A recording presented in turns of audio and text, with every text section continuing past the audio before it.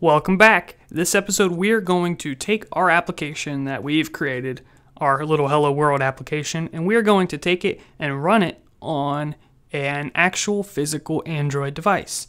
Now, you can't actually see the device, but if you watched the previous episode, you would know that I have an Android device, and I'm going to plug it into the USB cable thingamajig, and we're going to see what happens. Now, this here is an emulator. That's going to work for the majority of our development, but as we get closer to release, you want to test it out on physical devices.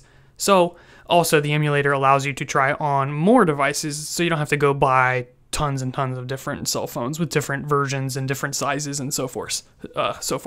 So what we're going to do is we're going to go over into Android Studio, and what we're going to do is click the drop down here, and you can see it says Pixel 3a, which I taught you how to install in the episode before the previous episode. And what I'm going to do now is I'm going to plug in my phone. So I plug in my phone, does a little buzz thingy-majig, and it said unknown device for a second, and then it popped up with Samsung, some other junk.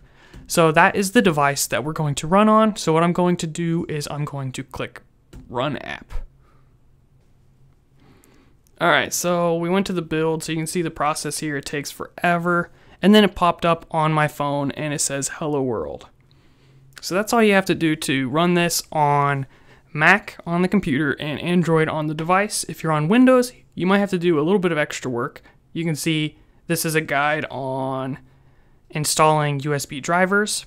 So you might need to go to Computer Management and then Device Manager and do all this other stuff. If for some reason it's not working, you might need to do this process here and make sure you follow the appropriate operating system, probably Windows 10, but just in case you're on Windows 8 or Windows 7, you might need to do it a little bit differently.